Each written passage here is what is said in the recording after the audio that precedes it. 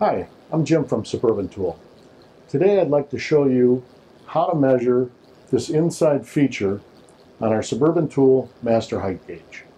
This is very simple, it's very accurate, and here's how it's done. The first thing we're going to do is we're going to set up our workpiece with the probe inside. Then we're going to come over to our screen and we're going to press this feature number 9.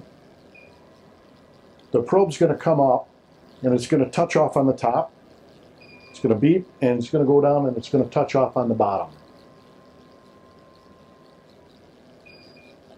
What that gives us is that the groove width is 1.9544 distance from here to here, and the center of that groove is 2.8410 to the top of the surface plate, which is what our 0 is right now.